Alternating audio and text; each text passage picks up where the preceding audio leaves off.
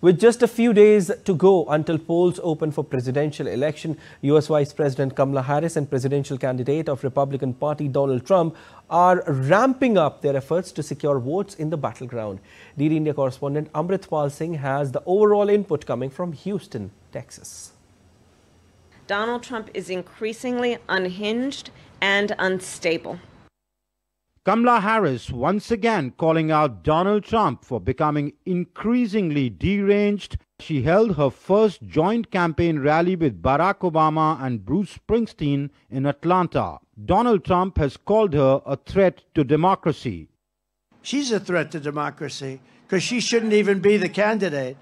The political narrative as sharply divided as the American society polarized. As far as I'm concerned, there's only one issue, and it's to get rid of Donald Trump.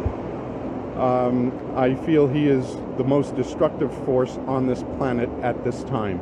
Giving him the nuclear codes would be the biggest mistake U.S. ever made. She's not answered a single question. In fact, she runs from every question she's ever asked.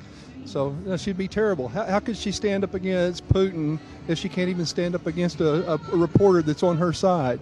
The key issue to me is ensuring that Donald Trump not take office. I'm extremely concerned about his fascist tendencies, and I think we have to do everything we can as a nation to uphold democracy and defeat him.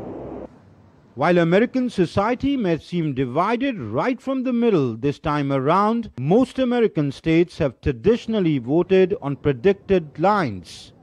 The terms red state and blue state refer to U.S. states whose voters vote predominantly for one party, the Republican Party in the red states and the Democratic Party in blue states, in presidential and other statewide elections. By contrast, states where the vote fluctuates between Democratic and Republican candidates are known as swing states or purple states. In these elections, there are 7 states that are swing or battleground states, which includes the states of Pennsylvania, Wisconsin, Michigan, Nevada, Arizona, Georgia, and North Carolina. And understandably, both candidates are focusing their energies campaigning in these states, making a last-lap bid to woo the undecided voter. But is it cutting ice with them? What are they going to do for the people when they get into office? All the claims that they make, I want to make sure that they come through with the claims. You know, Trump says he can do X, Y, Z, and doesn't do nothing. Well, I'm not too sure about what I'm going to decide, but everything's too expensive. Then there is the issue that is America ready for a woman president, and a colored one at that. If there's any time that a woman's going to take over the White House and represent us worldwide, it's now. While issues like cost of living, economy, jobs, women's rights, abortion, etc. do matter to people, but it's often seen that on the voting day, most Americans cast their vote based on partisan loyalties. And that is why you see the states that have been red or blue continue to remain so.